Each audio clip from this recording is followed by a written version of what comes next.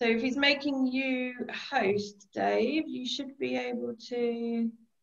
Yeah, we're live now. Okay, So good. greetings to everybody. We're sorry for the technical difficulties here, but please bear with us. We got an exciting topic to go with today. Our wonderful host, Mark Jeffrey, was going to get on and introduce us. But in the absence of Mark, we'll just jump in here. I'm on with my dear friend and one of my partners, Noel Walsh in Ireland. I'm Dave Fish. I was the tennis coach at Harvard for 42 years and 44 total as an assistant, and have been involved with the development of level-based play worldwide for the last 9 years, first through Universal Tennis, UTR, and later through our efforts with this global tennis tour. And it's our opportunity to talk to you a little bit about historically what's gone on that worked in tennis before, that many of the characteristics that were so productive in tennis before have been sort of dismantled and don't work anymore. And the subject of our talk today is how can we begin to grow tennis again, postcode by postcode, or in the United States, zip code by zip code. Right.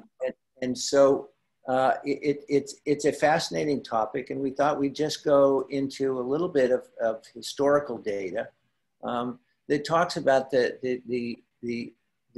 Between the White Lines essentially is a forum now that we have for discussing ideas on a global level that have affected tennis. And we hope to add to the conversation that federations have largely been responsible for curating in the past. We note that it's really private sector inspirations that have really driven innovations in tennis, whether it was Philippe Chartrier 60 years ago, creating the French, the very productive French system and Tennis Europe, whether it was the change from amateurism to open tennis, whether it was tie breaks, no ad scoring, fast forward tennis. The first satellite tours were designed by the players for the players. The ATP tour was a breakaway from the players to boycott at Wimbledon. The WTA tour was started by Billie Jean King against the best wishes and advice of the USTA. So historically, all the change has come from outside, and it's made tennis better in so many ways. But we'd like to examine how it hasn't made tennis better in so many ways. And we just talked to historically, many of the best development systems in the world came through local, let's call it metropolitan or city-sized efforts. Historically, and many of you won't know this, but I'm sure there are many international examples, but St. Louis, Missouri in the United States produced 20, 30, 40 world-class players during the 1960s. And they had it was a wonderful sort of highly generative, they would play with each other and develop each other. And it's that local opportunity to compete without leaving home while you have a life that has been so productive for tennis, and which has been largely erased over the last 30 years since players had to begin chasing points, whether it was ITF junior circuit points, whether it was USTA junior circuit points, whether it was ATP or WTA circuit points. And essentially our premise is that all the very productive circuits around the world, what used to be amateur circuits. In India, there was a marvelous circuit for 2 months in the winter. In the Pacific Northwest in the United States, players became world-class players with that great competition locally. It was affordable, etc. And those have all largely disappeared now. And so we're going back to examine a way to return to the past in a way to capture some of the wonderful elements of tennis, but also use new technology like these global rating systems like Universal Tennis and any other systems that may come on board soon. But the opportunity now is to bring tennis back local. As you can see, our tagline here is bringing tennis home. And we'd like to go into some of the principles that can make a much stronger tennis village, that can make it possible for more of the people in an entire metropolitan area to get affordable level-based competition on a regular basis, and how we can use our best pros who right now are having trouble making a living at all, wondering whether they should stay in the game, giving them opportunities to make a more respectable living at the same time that they are driving and this local development efforts all over the world. And as Mark Jeffrey, who's just joined us, can chime in, Mark has been instrumental in sort of envisioning how we might all work together here. Mark, I'd like to welcome you. Can you hear us now? If I can, welcome. Little technical glitch, but all is well. And lovely. Having a cup of tea, the actual perfect gentleman to kick off the second day. And as I was going to say, you were one of the very first in. You are instrumental in Between the White Lines, what it is, in its inaugural day after 4 months. And my final thing to say that as our tagline is building tennis postcode by postcode, it's very appropriate for you to pose the question of the challenges of doing just so. So welcome to everybody, and everybody's in for a treat. Wonderful, and thanks to from all of us, Mark, for your efforts along with Emma and your great team. So as I said yesterday, this is kind of the TED Talks for tennis. And it's just going to get better. Talks. We'll make them shorter TED Talks. Great, great. So thank you very much for jumping. I'd like to... Dave, can you hear me in the background there? Yes, please, Noel. Fantastic. Okay, that's great. I just wanted to compliment you on the run through there on those historical moments in the past. Many people, you know, like of the younger generation, let's say the 20, 30-year-olds, they may not be aware of some of these issues that came up in tennis in the past. And of course, we worry normally about the things that we're most familiar with, which is the day-to-day of life. How do you see the historical issues or challenges that tennis has had, building, you know, tennis worldwide? How do you see them? Have they changed, or are they very similar issues? And why is that? Why haven't they changed in all this time? Yeah, well, I think essentially we have to understand what federations and tennis organizations that are responsible for sort of overseeing the growth of tennis. They're essentially administrative bodies. And the administrative bodies tend to like to keep things pretty much the same. As long as you can keep everybody in order and keep the trains running on time, that's a good thing. But unfortunately, it causes us never to sort of to sit back and take a 30,000-foot view on what is the experience like for our consumers. So while the administration of tennis worldwide has worked from an administrative point of view and makes sense, and you can chart it out, from the user point of view, it's an entirely fragmented, disjointed system, from the players trying to age up from 12 and under to 14 under, 16 under, 18 under. When they go to college, they're an entirely different ranking system, even depending on your different divisions.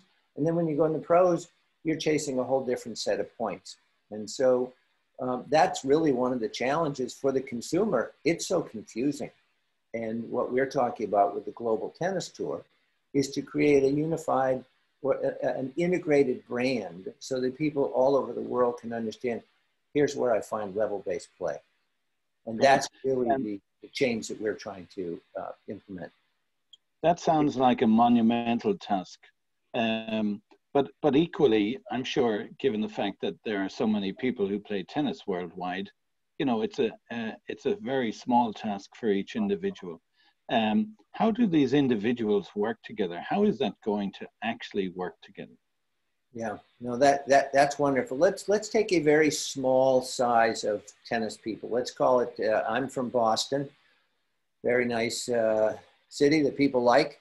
And let's look at how much more easy it is to have accountability and organization around let's call it a metropolitan sized ecosystem. It's often said that the only really functioning size of a democratic institution is a city size where you have a mayor. And whether you're a Republican or a Democrat, if you don't get the snow removed and you don't get the trash off the streets and you don't have good education, you get voted out of office the next time there's an election. The problem with world organizations. I guess like politics, all tennis is local, really. Exactly, Noel. Thank you very much. All of local development that's where top players come from. They create an association with a coach that they trust, that believes in them, and they have local opportunities to grow. So when we apply a centralized model that works from an administrative point of view, these organizations all build these big national systems that ask players to travel all over the world, and it works. It has national championships and national open championships and ATP futures and ITF juniors. And it's really just causing people to spread out rather than to build together in systems like Bollettieri's used to be highly productive. The John Wayne Tennis Club alone in Los Angeles was hugely productive. People came there and they got better every year because they had local opportunities. And now the Junior Tennis Champion Center down in the Washington, D.C. area is very productive because kids stay at home and they develop. And so the big challenge for us is how do we return development to local systems? And the only way that we can really do that to provide sufficiently good enough competition is to integrate people across age groups. So that we take our college system, which has been hugely productive, and reintegrate it in with our top juniors and our top pros, and all the way trickle down to the entry-level recreational adult and junior players who would just love to be a part of this system.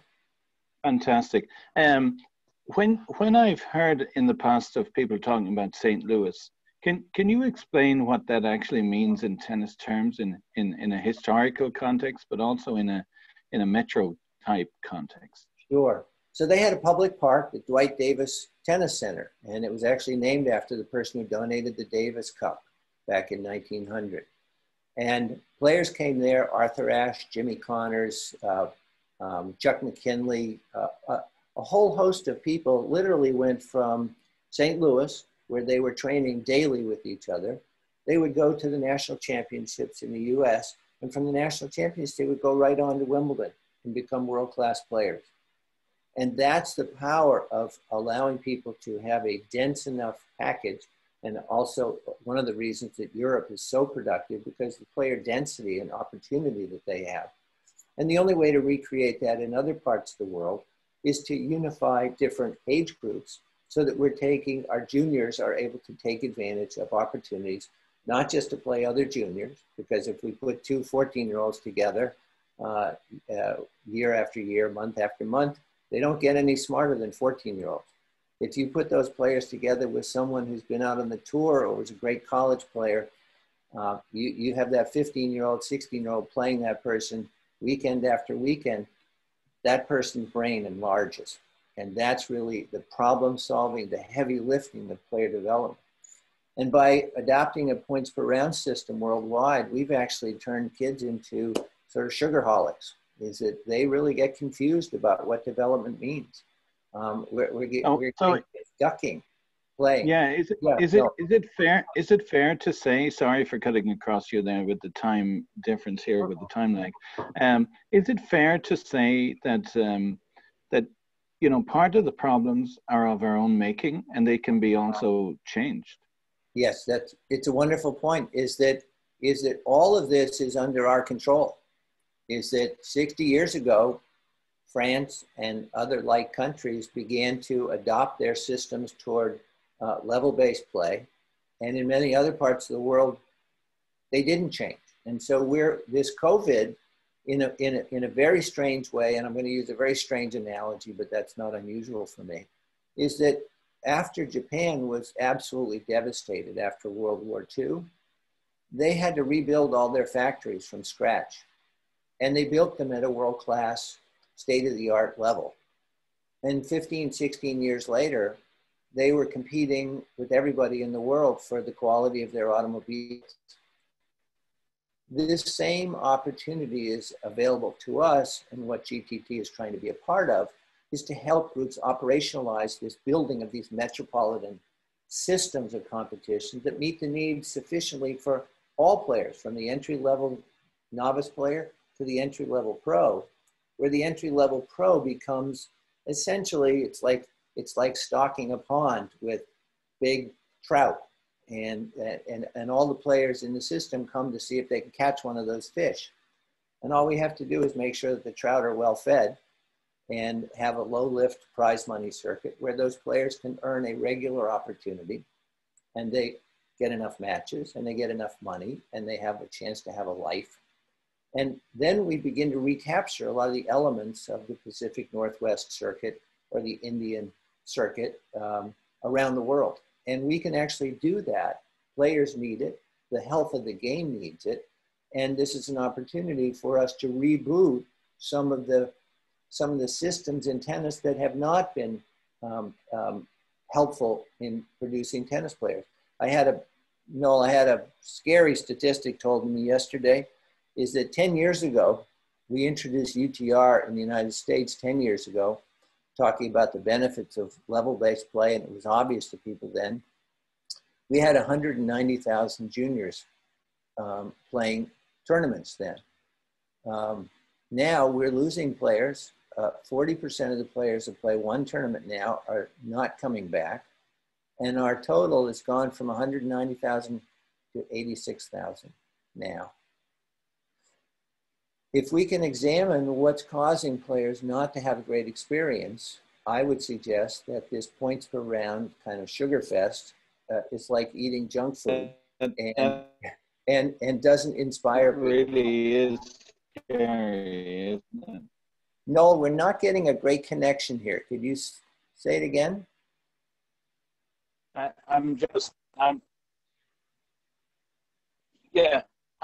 going to repeat that. Sorry about that. You know, we've gotten so used to fantastic technology. Sometimes it lets us down. I'm just going to repeat it sounds really scary that so many kids, you know, I'm sure they're quite talented, you know, try their hand at a tournament and then never come back. Yeah. And I just think that the tournament experience is not fun. And can you hear me? Yes, I can. Hello? Yes, no, we can. Hi, Dave. Can you hear me? Yes.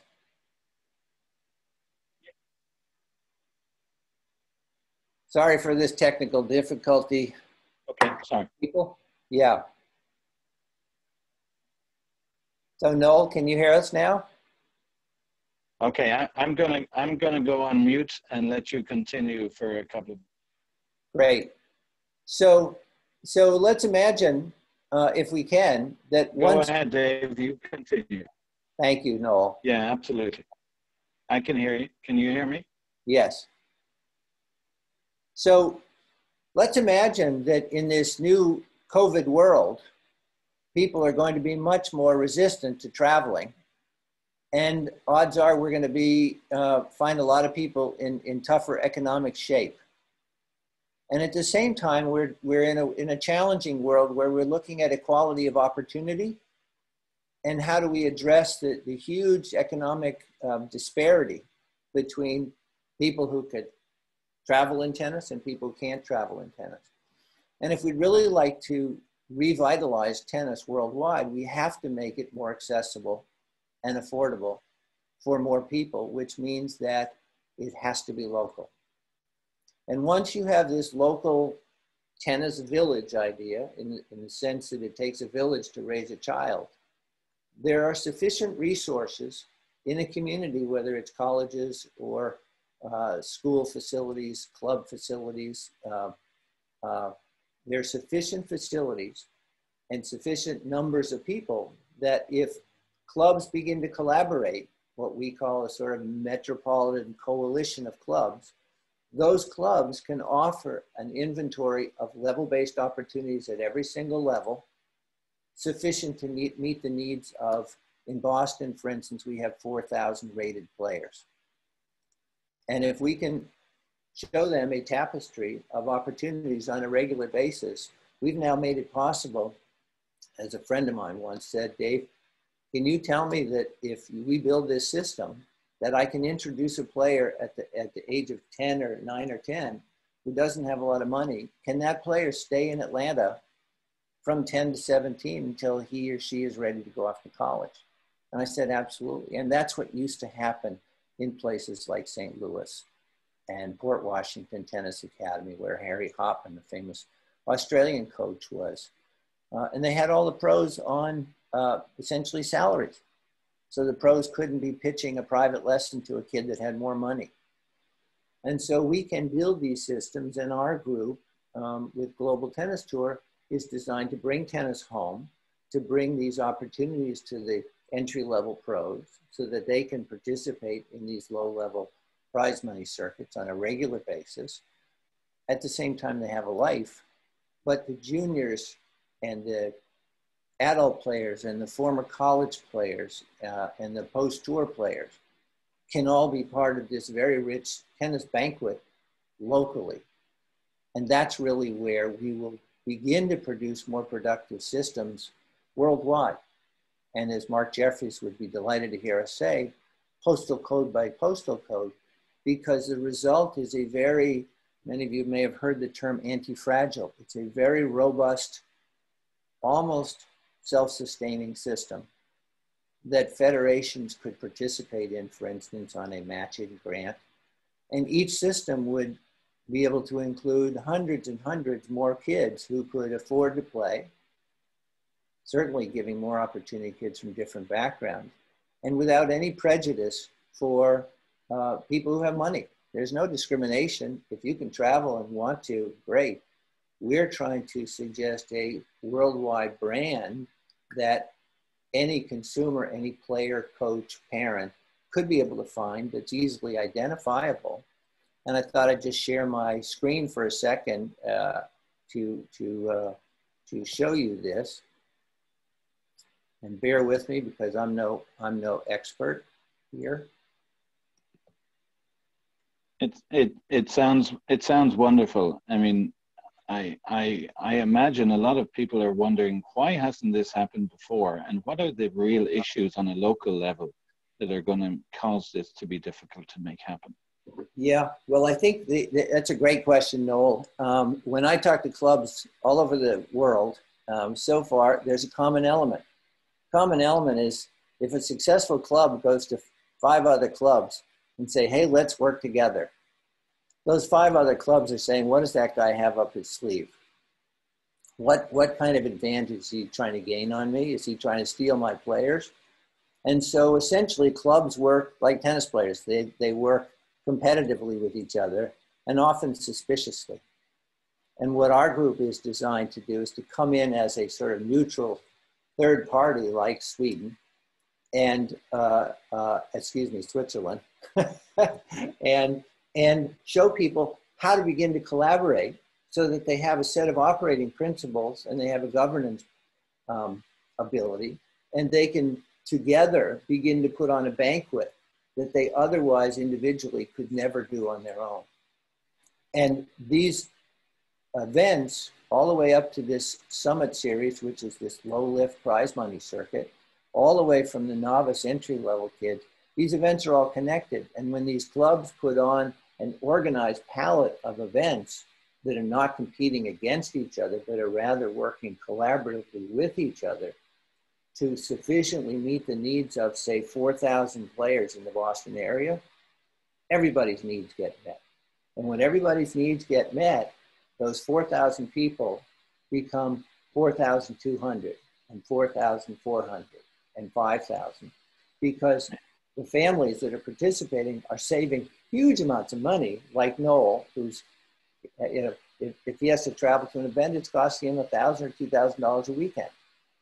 That's an insane way to basically deploy people's limited resources when we have a better way that's been proven over the history of tennis. Noel, go ahead. Just on that, Dave, there's a couple of questions there coming in. We'll just deal with it in one moment. But the idea behind it is obviously this is available for every player, not just the 1% who want to be ultra competitive and get to the pro level. This is for all of the recreational players. This is for all of the kids who are, the majority of tennis players, and all of the adults who ultimately play tennis for fun and because they enjoy playing it. It's not because they want to go to college necessarily. It's also not because they want to go on the tour. You know, the 90-something%, whatever exact numbers those are, of tennis players who don't want to be ultra competitive. Does this speak to them and for them? How does this help them? It does. I think this is the whole essence of tennis. If we can't help the foundation of players, the people that keep the clubs going, that play on high school teams, if we can't keep them happy and give them a good experience, why should we expect there to be people who actually care enough to provide for the top level to keep existing? And we've seen what's happening to the entry-level pros from 200 to 3,000. They're basically out of luck. And so we have opportunities like American high school tennis, which is probably 340,000 kids that are playing in high school tennis. So our juniors should have an aspiration to be able to play on their teams, whether it's in America or in Africa or in Australia.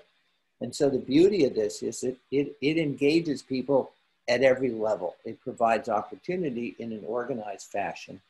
And that's the future of our game right there, is giving people like that a great experience. And excellent. Yeah. Can I ask you a couple of questions then? So there's a specific question that came in from one of our listeners in the audience about UTR and how it influences behavior among players. Maybe you can just read that and try and deal with that question in a moment. But is GTT the same as UTR? And how does all of that fit together with other systems that may be adopted and more familiar in different parts of the world, or different clubs, different environments? How does GTT work with all of that? Yeah, no, that's a great question. So just to understand a little bit, I was involved in the development of universal tennis heavily for the last 9 years. 3 months ago, recognized that universal was a technology and was continuing to develop. I wanted to get back with a group of people like Noel and our other group to develop, to address the pain points in tennis, the things that were really making tennis unaffordable, etc. So GTT is not associated with universal tennis, except that we're using, at this present time, universal tennis is the most accurate and only global rating system that we have.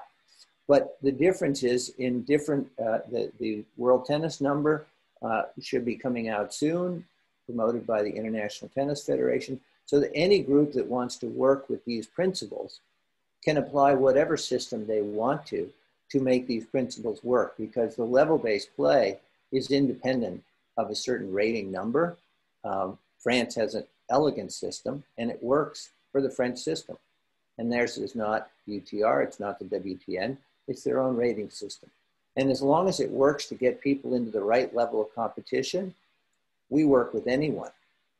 And the beauty, so to address this question from Anoop, is that our system, that pathway that I just outlined, is based on level-based advancement. And so when kids are afraid to play because they might lower their UTR, we simply have to educate them that they're focusing on the wrong things. And this pathway allows them to enter a tournament right at their level. If they're level 7, they enter it, they play someone that might have just qualified from a previous round, and they play someone that they're at their level in order to earn the chance to advance to play a better player who might only come into the tournament at that later round. Similar to what happens in France in 15,000 tournaments a year. So this is not rocket science. This is simply works better. But what it does do is it gives players a chance to we say, get on the horse, ride for a while, get thrown off the horse, pick yourself up and get back in the saddle again. And that's the real hard player development pathway that we kind of fool our kids. We say, well, if you just keep getting points, you may think you're getting better. But it's really terribly confusing for kids. And they begin to obsess about, well, what's my rating? And if they do that, then they've really missed the point of what development is. Development is hard work. It's problem solving. It's decision making. It's playing practice matches. And these systems that have been so prolific in the past have been, they've been because they put people together in a community of players that helped each other get better. In the same way that players in Sweden back in the 80s and 90s were just, they were a team and they made each other better all the time. And we have to get back to that kind of opportunity initially. So I hope I've answered that, and happy to answer other questions. But this is UTR is a number, and it's important that we use the number and not let kids be used by it.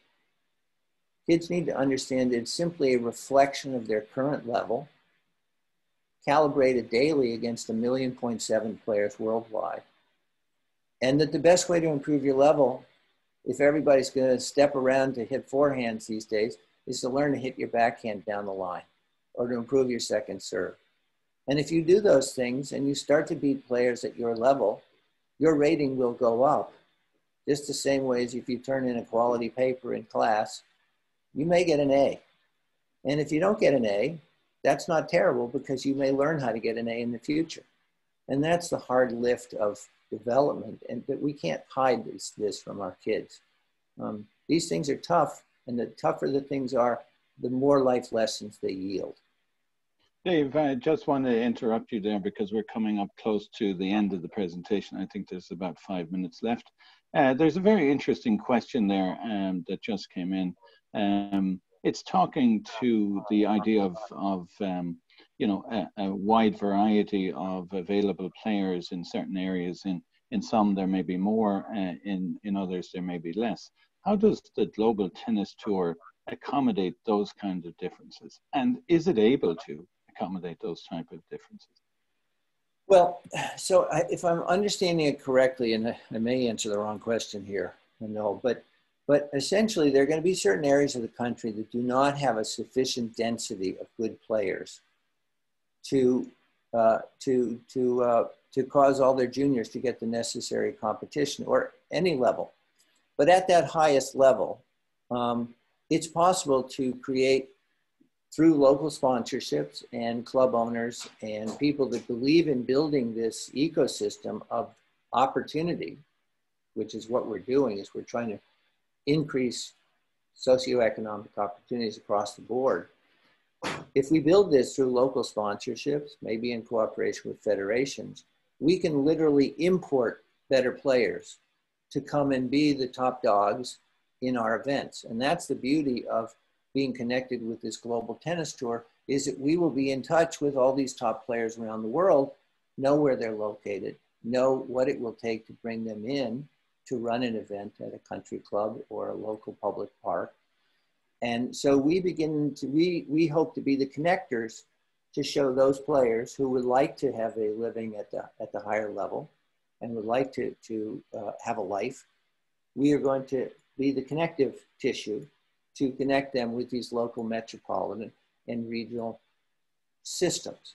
And Global Tennis will be essentially a network of connected local systems that can continue to learn from each other, but will each learn from their own individual resources, sponsors, patrons, coaches, etc. Is it fair to say, and I think we should be finishing up in a couple of minutes because there's less than 5 minutes left.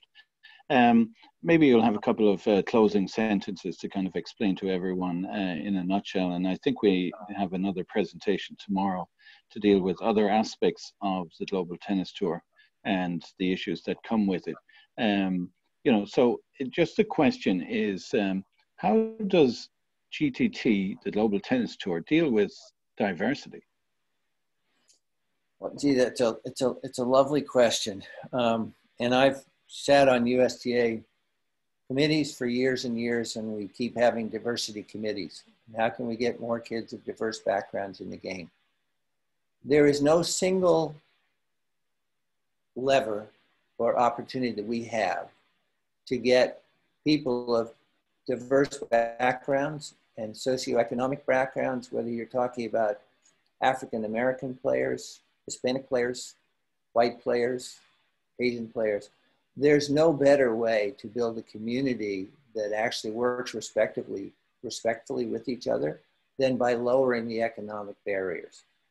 That will do more for diversity than anything that we could do worldwide. So imagine the big answer is, many years ago, I looked at this through the famous Archimedes lever, who said, if you give me a lever long enough and a fulcrum, I can lift the world. We believe that when we use the principles of level-based play to increase opportunities everywhere, and we reintegrate the former players that were great and the college players that were great, and we integrate that into a holistic ecosystem, that there is no bigger movement that could happen than this movement toward level-based play. And that's the lever and the fulcrum that we need. And I've challenged people over the last 10 years to name a bigger point of leverage that we have to affect the health and well-being of tennis and the experience of tennis players around the globe than this. And I would challenge anybody to say, is there a greater opportunity from this?